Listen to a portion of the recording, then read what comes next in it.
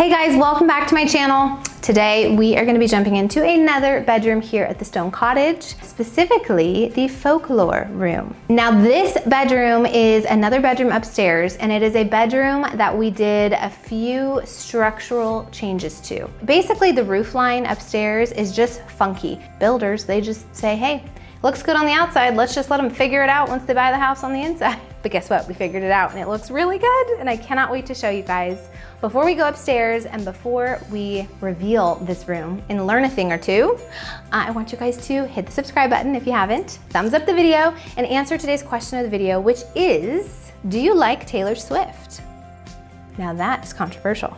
The Swifties are gonna come for you if you don't. I am a huge Taylor Swift fan. I wouldn't call myself a Swiftie, only because I think that's like a very protected right, but I love Taylor Swift. And the wallpaper I picked up there, if you follow on Instagram, let's just say it's in its folklore era. Do you like Taylor Swift? Do you not like Taylor Swift? Are you sick of hearing all the stuff about her concert? Are you just jealous that you didn't get to go to her concert? Tell me in the description or in the comments below. I'm dying to hear the tea. Okay, now let's go look at the room. Come on.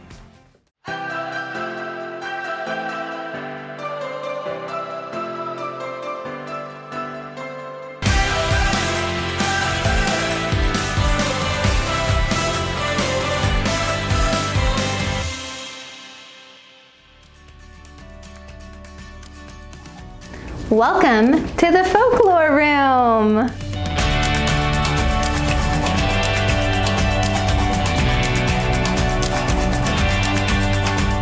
Now this room, again, like I said, it's upstairs. It has the roof line, it's kind of funky.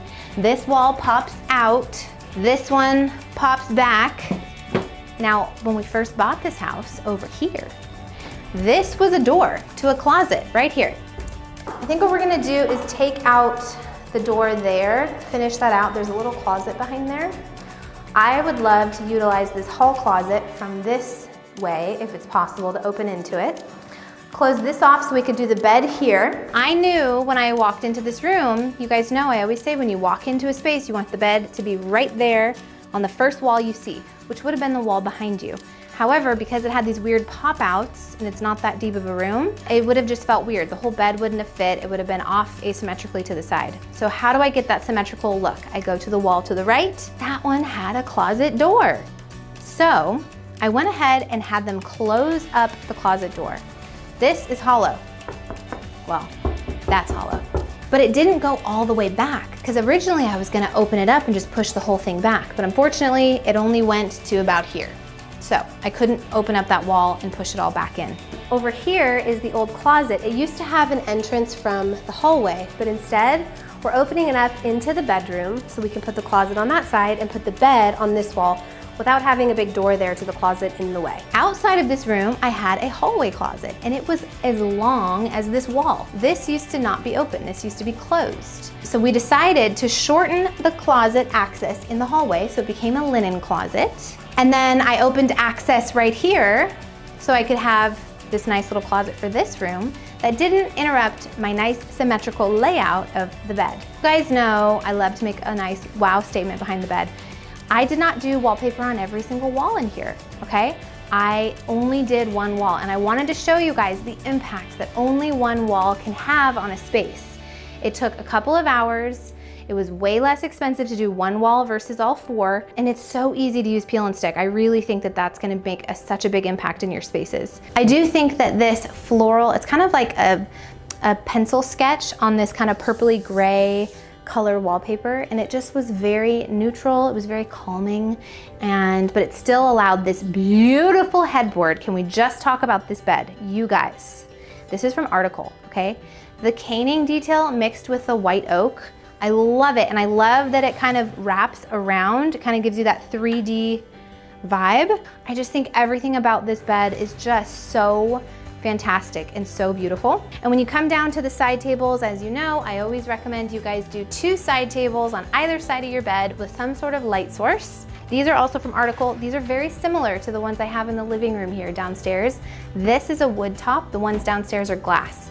And then it still has that leather detail on the bottom, which I think looks really nice. My sconces, I did not put electrical on this wall. It just ended up being too much at the time. So I went without it, but I still wanted that look. So what did I do? Found myself a plug-in sconce, baby. You can slide it down and turn it off and then turn it back on. These are awesome. You do not need to have any sort of electrical box to install these. You literally just plug them in the wall. Yes, the cord hangs down, but that's kind of the vibe, you know? And I think it just looks so great. I absolutely love it. And I love that we were able to fit enough space because we closed in this wall to have that symmetrical look for this bed. That's always, always, always like the simple principle, the simple goal is you want a symmetrical bed wall when you walk in. I have this really cozy, chunky, knotted rug in this brown charcoal color. This is also from Article, and I really, really love it. It's very cozy. It's similar to the one that's in the bedroom downstairs. I always say put this type of a rug in a bedroom, not a living room, because when it's a lot of high traffic, it balls up really fast. A bedroom is perfect because you're not walking on it all day, and it's so cozy. When you get your feet out of bed, you just step onto it. It's very thick and plush, and it just looks cozy. I mean, the whole thing is like the vibe. It sets the vibe for the space. And I love that it's like a kind of a brownish gray color. Goes really well with my wallpaper. And you'll notice, look at the sheets. We went with this like cottagey, cozy blue floral print sheet, which I think is so perfect. Just with simple white bedding, a couple of pillows, and I think it looks so beautiful in here. Okay, let me show you over here. I did add 2 shades. So similar to the other room upstairs, I didn't do any window treatment panels. I only did pull down shades, and that's because the window over on that side, I wouldn't be able to do a bar across, and I just thought it looked really nice in here just to keep it very simple. With these, they provide the privacy. You have the beautiful trees out front or out on the side of the house, which are really cozy and relaxing. And then over here, we have ourselves a little sitting area. Now, one thing we did on this side, the bathroom upstairs was tiny. It was like smaller than a phone booth. And they had a giant water heater upstairs, which was a no-no. You never want to put a water heater upstairs because it can leak and cause a ton of problems downstairs. So we took that out, but we also wanted to make the shower upstairs a little bit bigger than it was because it was just so small. If we pulled this wall out a little bit, maybe we would close it off to here and we can elongate the bathroom. I think that will be a huge improvement for the space. We're making another pop out, but we already have an awkward pop out. This is already the room of the pop outs, these 2 rooms. So let's extend the wall this way a little bit. That way we can create more room for the shower in the bathroom on the other side of the wall. The only downside to doing that is it did make my window space here and here not symmetrical. If you notice, I have a shorter wall space there and a larger wall space here. But there are times you have to make hard decisions in life, and a larger shower was worth the sacrifice of sacrificing my symmetry on this side. So if you wanted to point that out that it's not symmetrical, I know. But if you take a shower here, you're gonna be so grateful because it's big. It's nice and big in there now. These chairs are absolutely like beyond, like the quality, they're heavy, they're sturdy. They have this white oak detail with a little bit of piping, like a light wood piping, and this beautiful buttery soft cream linen. They're just kind of like concave. They're round on the back. Really the back is where it shines, and the side. They're just so beautiful, you guys. I absolutely love these chairs. They're cozy and comfortable. And I love in a guest room, if you're able to provide, if you have the space, like I had all this room over here. To put a sitting area is just perfect because when people are getting ready, they want to just go to their room and relax. This offers a great opportunity for someone to just do some work. They can take a call, they can relax and read a book, nice and cozy, drink their coffee up here, please don't spill. And also this cute little side table, which I love. I just think it's so adorable. This is also from Article. And then I have this cute little table under here. This is great to put if they have makeup, if they wanted to have, I don't know, any of their stuff, their jewelry. We also have a nice little gallery wall and of course, the mirror. Now this is not a full length mirror. However, if you do stay here, don't be worried. You can open this door and then go down the hall and then you can see your shoes.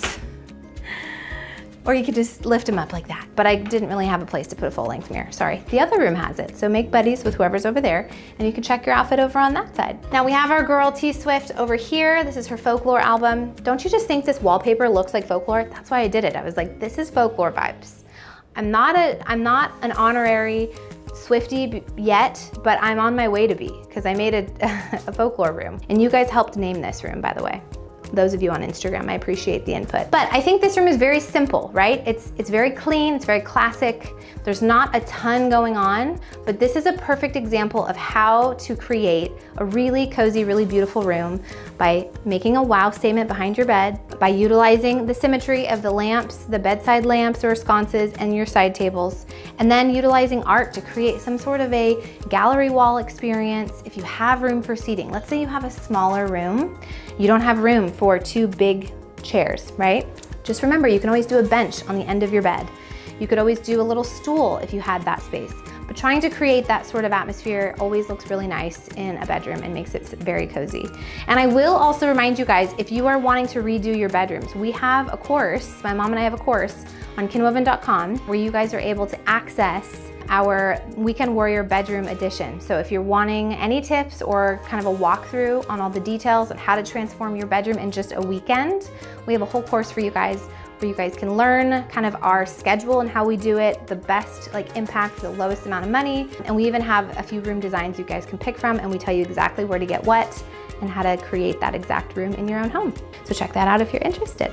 Okay guys, thank you so much for watching today. I hope that you guys learned a few things from today's video and just had fun seeing the Folklore room. This is a really sweet, special room. And I think it's awesome because not only do you have a lovely bed, but you have a lovely sitting area, which is kind of fun. Come back and check out the rest of the videos of the Stone Cottage. As you guys know, this is an Airbnb here in Tulsa that I've designed for you. So if you ever come to Tulsa, if you're driving through, if you're coming here to see the city, please be sure to book the Stone Cottage. I will link the booking link below. I would love for you to stay here and just get to see it in person and let me know what you think. And if you aren't ever able or are not really coming this way in Tulsa, if you live in a different country or something, check out the link anyway.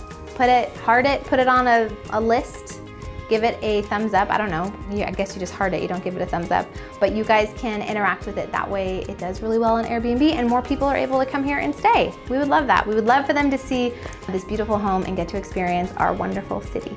I love you guys. Thank you so much for all of your support and for watching today's video. And I hope that you're a Swiftie. Let me know below. Don't forget.